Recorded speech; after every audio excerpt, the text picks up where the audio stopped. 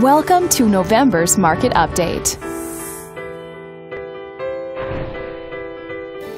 Let's take a look at residential real estate activity in your area during the month of October. The number of active listings was down 27% from 1 year earlier and down 27% from the previous month. This smaller inventory means that buyers who waited to buy may have had a smaller selection to choose from. As you can see, the median listing price for the month was $550,000. Compared to last year, the average number of days that units spent on the market before being sold was down 36%. This lower number of days may signal a positive trend in the local inventory turnover rate. The median sale price was $530,000.